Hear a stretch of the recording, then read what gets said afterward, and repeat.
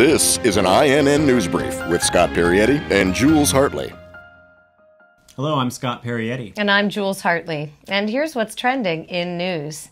A California woman faces up to 6 years in prison after admitting that she broke windows and left bacon inside a mosque near Sacramento. The woman said she was expressing her beef through pork. Cardinals in Vatican City last week protested the opening of a McDonald's 1 block from St. Peter's Square. However, the protests stopped once the Cardinals learned that most McDonald's employees are teenage boys. I used to work at McDonald's. When you were a teenage boy? When I was a teenage boy. Go figure. Yeah, a lot of Cardinals came in there. 68 pounds of cocaine was found in a JetBlue flight attendant's bags at LAX on Friday. The captain got suspicious after the in-flight beverage service was completed 4 minutes after takeoff. The Education Minister of Canada announced Thursday that Ontario plans to launch a curriculum to teach high school students financial skills. She says this will help them to survive if they ever decide to become teachers. I did not decide to become a teacher. I decided to become an actress instead.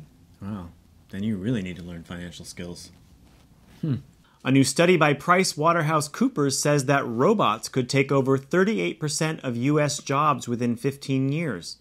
On the upside, a lot of new jobs will be created in the robot-making field. Wait, when they have robots making robots? Like a robot, right? Don't overthink it, or you'll be replaced with a robot. Yeah, they think better than I do, probably.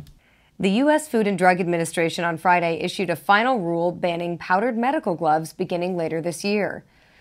Turn your head and cough will now be a much more intimate experience for male patients. Walmart announced Thursday that they have plans to begin selling cars. The retail giant's fleet will consist of the Mainstay sedan, the Equate hybrid, and the Great Value coupe. In a related story, Chrysler has just unveiled a concept car geared towards millennials that comes with a built-in selfie-taking camera. Introducing the Chrysler Overshare. Over the past year, comedy legend Eddie Murphy has been working on a script for the sequel to Coming to America. Sorry, as well. Bring in the robot. Over the past year, comedy legend Eddie Murphy has been working on a script for the sequel to Coming to America. However, after Trump was elected, Murphy was forced to make a few minor changes to the plot. The film will now be called Coming to South America. Caitlyn Jenner's new autobiography, The Secrets of My Life, was released this week. Jenner said that while she's happy with the book overall, there are still some parts of it she doesn't like that she may go back later and cut. And that's what's trending in news. Thanks for bearing with us, and we'll see you again soon. Wow. Jeez Louise. Cut, everybody cut.